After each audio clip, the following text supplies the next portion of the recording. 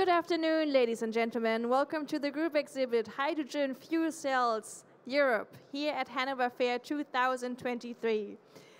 It's getting really crowded here at the Technical Forum. I invite you all, if you're standing on the orange carpet, please come inside. There are more seats in the front here. We are also serving complimentary drinks, so don't worry. This is interesting, so you can have a seat. Every 15 minutes, we'll discuss the technology behind hydrogen and fuel cell business. I'm also welcoming all of our online guests. We are live streaming from the fair, and just in case you missed the talk, all our talks will be uploaded on our YouTube channel, Hanover Fair, and can be accessed through the website as well. So, since we talked about upscaling, we will now discuss simply Decisive, ZIRFON H2 separators for alkaline water electrolysis. For that, we have the business manager for H2 membranes from Agfa-Gevaert, Mr. Nick Valckx. Warm welcome.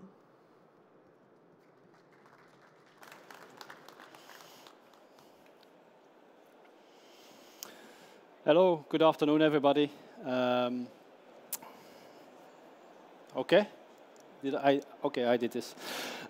So maybe you know all Agfa. I think a lot of you know Agfa from the camera business or the photography business from the past. A very old traditional company from 1867 when we were founded, and then merged in the 60s together to Agfa-Gevaert. Then we became a digital company, more or less, step by step. We acquired a printing plate business, digital imaging business, and we went to the stock market in 1999. No more cameras or photos since 2004, when we divested the business.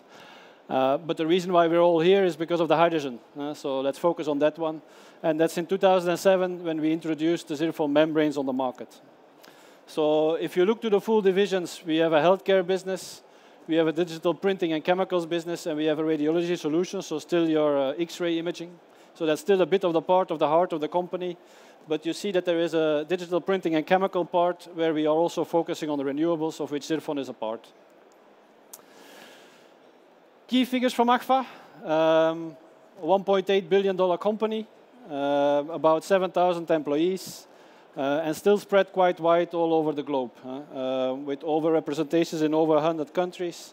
And we do still spend quite a lot of cash on our R&D, so that's still a big focus in our company. Now, if we look to green hydrogen, because that's why we are here, ZIRFON membranes, it's just a membrane. But in the end, we are used in quite a lot of the alkaline electrolyzer business. I think we have spread all over the globe more than 100 commercial contacts. So people actually buying materials to develop stacks. And I think especially our customers all over here in the place, they know that we are a reliable partner with delivering large size membranes for the full production of alkaline.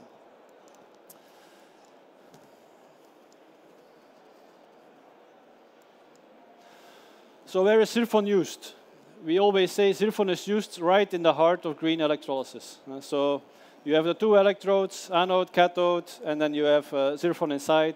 And basically ZIRFON allows a good performance, but doesn't allow any gases to pass over. So it's quite a technical presentation I will show you, but at the end it's a crucial part of the green hydrogen production. Now we can be used either atmospheric or pressurized, independent from that. And you see here the anode, the cathode, and a porous separator in between. And so the KOH solution can flow over, 30% KOH, 90 degrees. The membrane can withstand that without a problem. But the gases you produce cannot cross over. So you will get your good ionic conductivity. So it's completely different than what you will see with the IM or with a PEM electrolyzer. It's a porous separator like it used to be in the past, but one which allows high performance. And that's what you can see here, because some of the data I showed were slides from also maybe some people have seen last year, but this is completely new. So this is what you would get with a PPS felt. It's your vacuum bag, which traditionally is used in all type of electrolyzer systems. And this is what you will see with the ZIRFON UTP 500, our first generation introduced 15 years ago. So at 1 amp per square centimeter, you get a voltage of 1.8 volt. Our UTP 220, our next generation, you get a voltage of 1.7. And then with the latest one, generation 3, it's now in development. It's already scaled up at 1.70 meters, so it's already at full scale, but still in development process and testing with our customers. It's 1.65. So we are getting in the range of your PEM electrolyzers, but PGM-free. This is just with nickel electrodes. No PGM materials are used in this case. So you can go up to voltages of 1.7 volt at 1 amp per square centimeter. The data you see actually are up to 2 amps per square centimeter. So there we get a range of 1.89, 1.9 volts, more or less, at 2 amps per square centimeter. So that's really into your PEM territory, but PGM-free. Again, just rainy nickel electrodes. This is how it's built. So that's the support layer. So there's a PPS woven felt in between, woven structure, which allows durability. So you get strength of the membrane. And then on top we coat zirconium polysulfone oxide paste, which allows the liquid to flow over, but not the gases. And then typically it's being built in large alkaline stacks. So that's it's not a PEM size, but you can really see it's a big size alkaline stacks. And this is how you look at the top view. And that's the secret. So you have the small pores on the outside, bigger pores on the inside, and again, small pores on the outside. So the liquid flows over, but the gases cannot.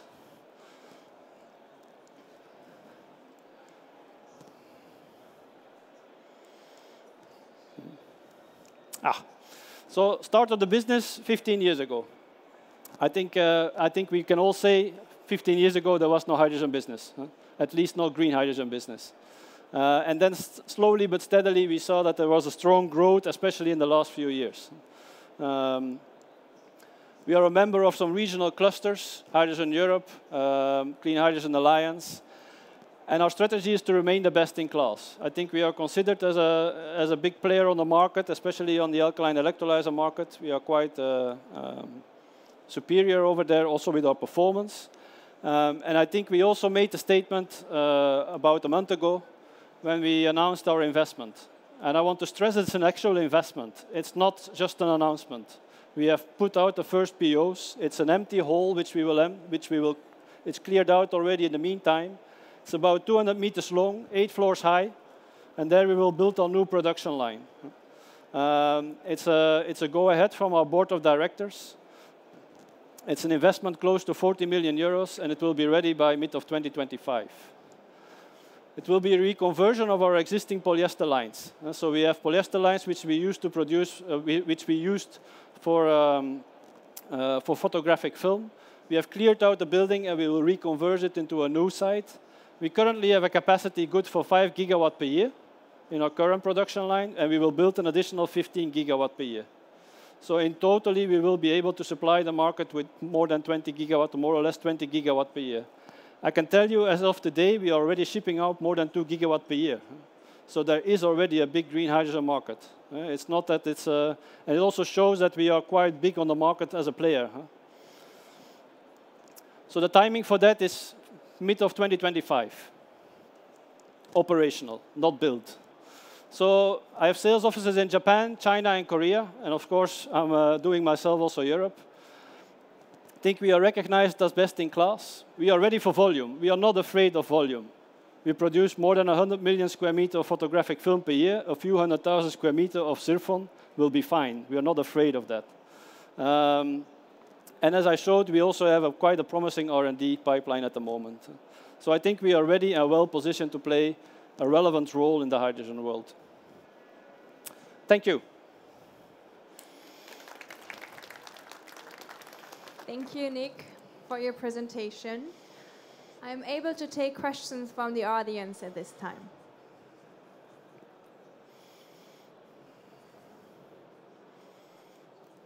So if there's no question at this time from the audience, I might have a question. Okay. So I'm just wondering, so there are many companies now that they're jumping on the bandwagon of hydrogen business. How can we ensure that this is just not another business, but this is really driving the technology forward? So it's not an economical only decision. No, I think that there's a big difference between, I think more or less 10 years ago, there was already a hydrogen business or a hype, it was called at that time, about hydrogen. I think the big difference is that people are now scaling up.